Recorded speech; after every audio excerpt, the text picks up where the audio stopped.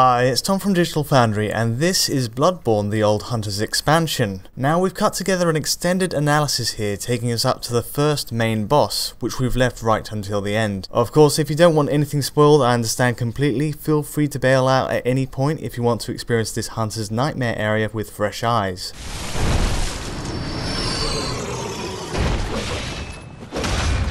Either way, you don't need to watch too far to see what the Old Hunters brings to the table. Firstly, alongside Dark Souls 3, it shows what From Software is doing with its Bloodborne engine in the months since its release earlier this year.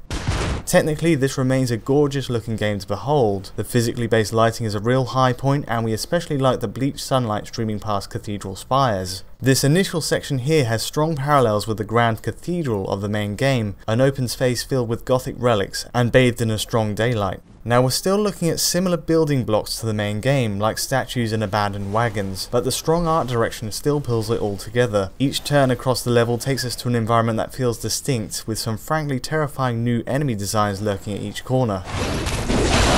Now, as for the rendering setup, as you've noticed, we're in similar territory to the standard game. We're getting the expected 30 frames per second update from Bloodborne, and barring a few drops here and there to 28 FPS during boss encounters, it does average out at that target 30 FPS refresh.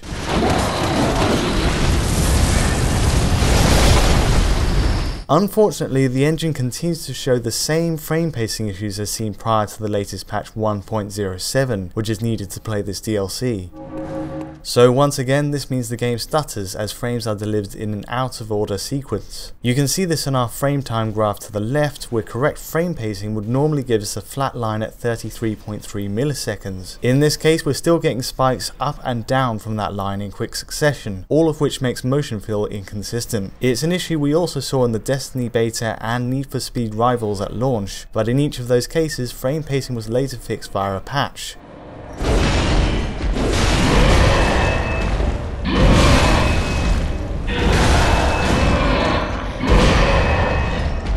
It's easily at the top of our wish list of things to be fixed in Bloodborne. This is a truly excellent game, and The Old Hunters delivers a great encore to the core experience. The only downside right now is this judder can be a distraction when you want to time that strafe or riposte to the exact frame.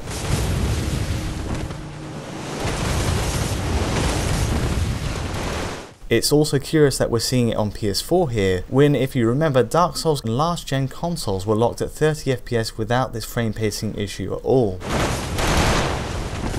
Anyway, I'll leave you to enjoy the rest of this analysis. The Old Hunters expansion definitely delivers a strong challenge, and you can expect to see us die quite a few more times before getting to the end of this video, but we wouldn't have it any other way. Give us a like or subscribe below if you found this useful, and until next time, thanks for watching.